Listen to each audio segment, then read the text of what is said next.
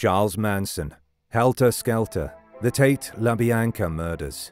It was the summer of 1969, August 9th to be exact, when actress Sharon Tate, who was 8 months pregnant at the time, and 3 of her friends were savagely murdered in her home in Los Angeles. Tate was stabbed 16 times while she begged for the life of her baby, and then they used her blood to write "pig" on the front door of her home. Her former fiancé, Hollywood hairstylist Jay Sebring, was stabbed 7 times and shot once. Wojtek Frykowski, a friend of Tate's husband Roman Polanski, was shot twice, hit on the head 13 times, and stabbed 51 times. Coffee heiress Abigail Folger, who was Frykowski's lover, was stabbed 28 times. Stephen Parent, an 18-year-old boy who was visiting the caretaker of the Tate residence, was also found dead on the scene, shot 4 times in his car. The next day, wealthy grocery store chain owner Lino LaBianca and his wife Rosemary were also brutally murdered inside their home. Lino was stabbed 12 times and punctured with a carving fork 14 times. The knife was left stuck in his neck, while the carving fork was still protruding from his stomach. The word "war" was carved on his stomach as well. Rosemary was stabbed 41 times. Both victims had pillowcases over their head and a lamp cord tied around their necks. On the living room's wall, the words "death to pigs" and "rise" were written in blood. The words "helter skelter" were also written in blood, this time on the refrigerator door. According to testimony given by one of the Manson family members, the murders were committed under the orders of Charles Manson. What kind of person could direct others to commit such heinous acts? Was he delusional? Did he really believe that killing those people would trigger an apocalyptic racial war?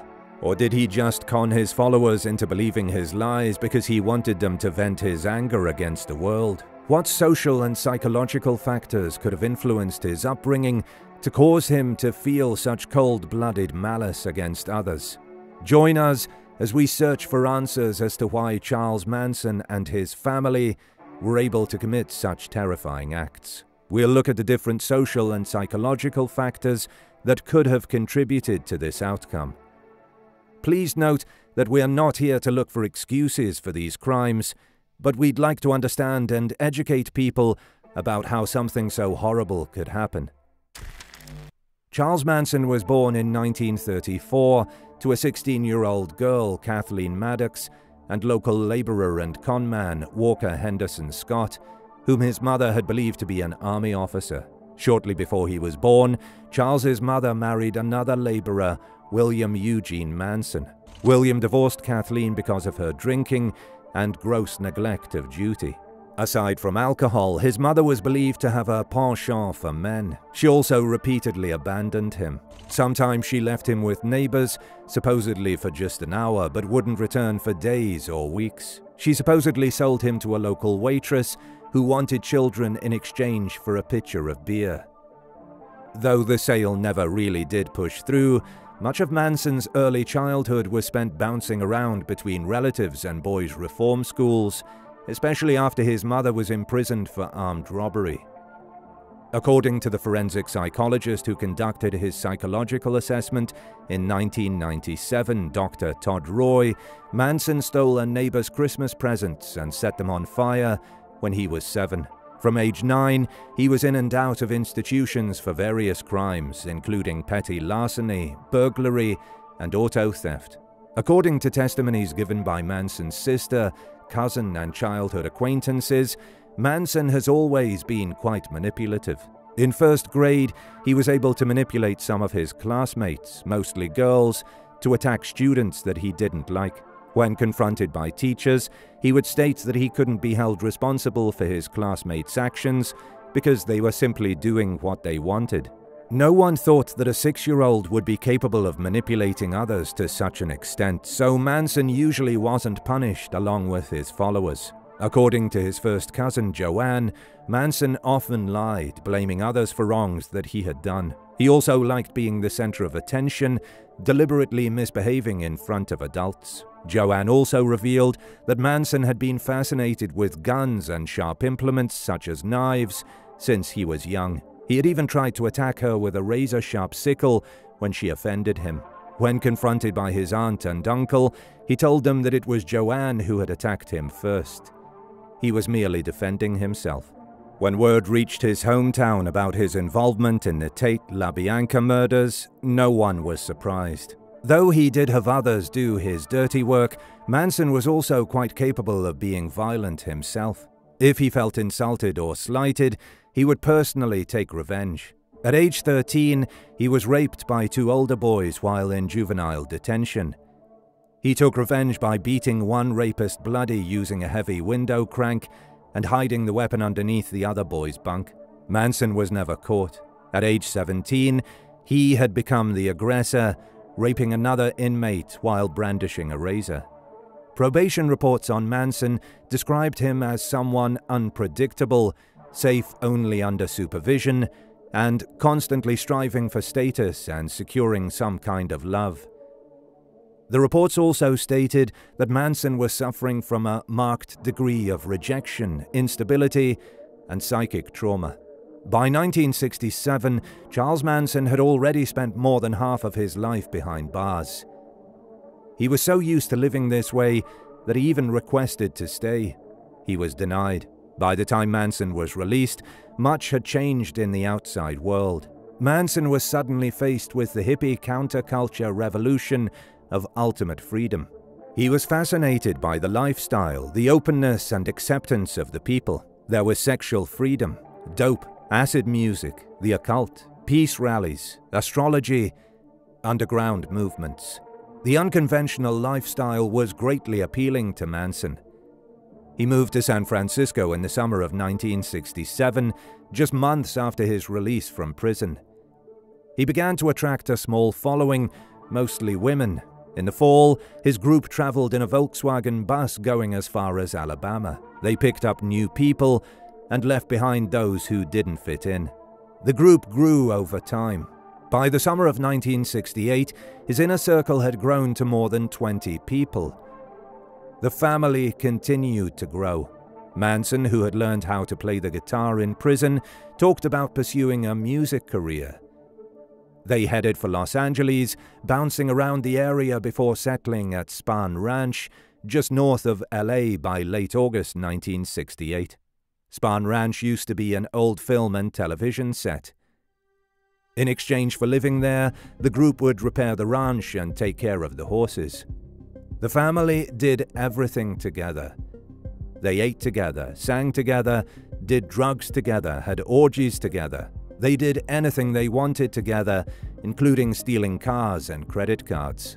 And all of them listened to Charles talking about the coming Armageddon.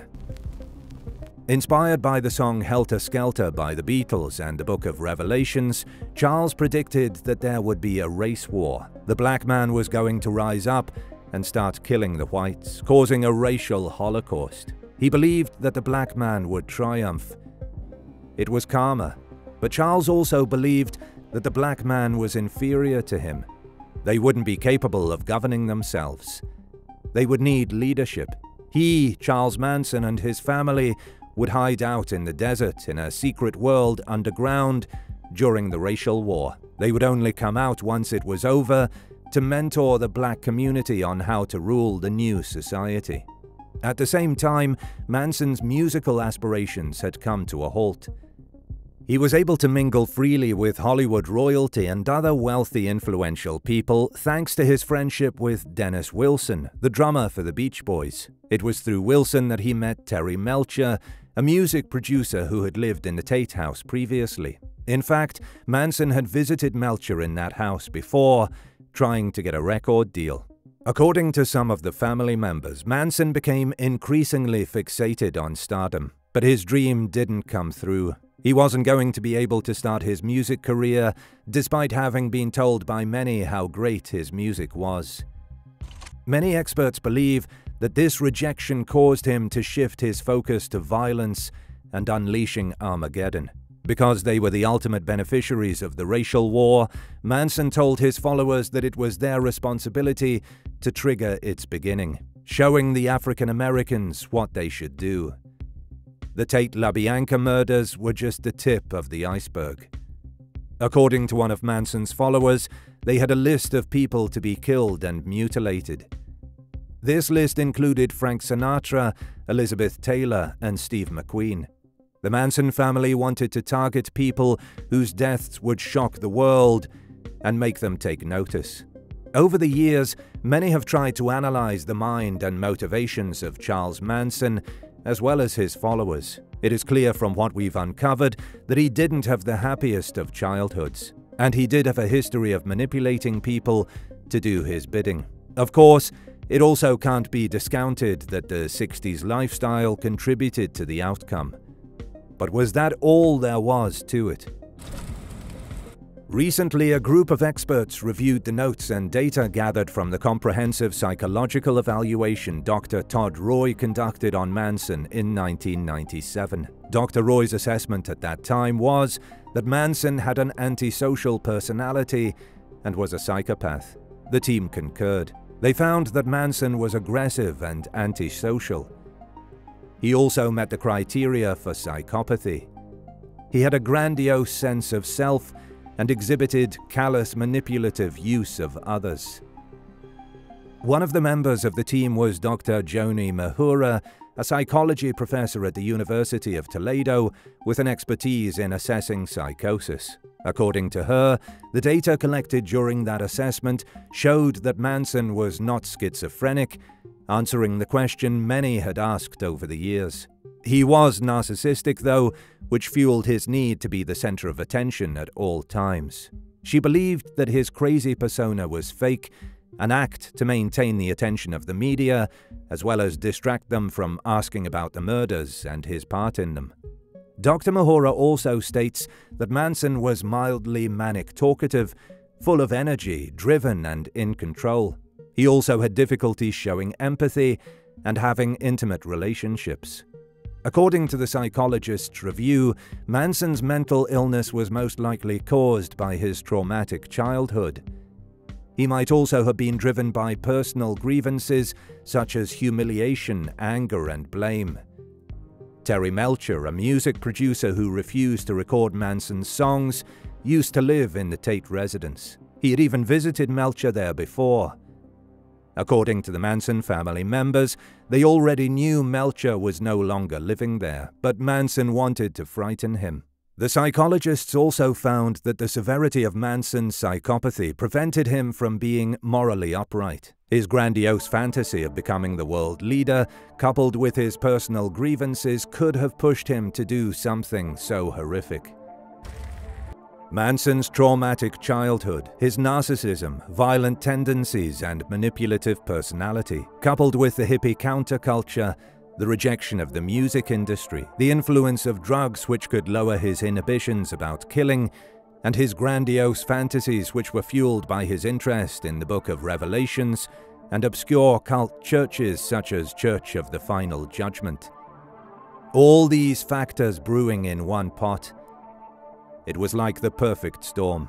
That's not to say that it was excusable, but maybe it was inevitable. Without the right programs and interventions that could have directed him away from this violent pathway, Charles Manson would eventually become a danger to the world. If you love our content and want to support the channel, feel free to check our web shop where you can find exclusive true crime merch brought to you by Bad Things.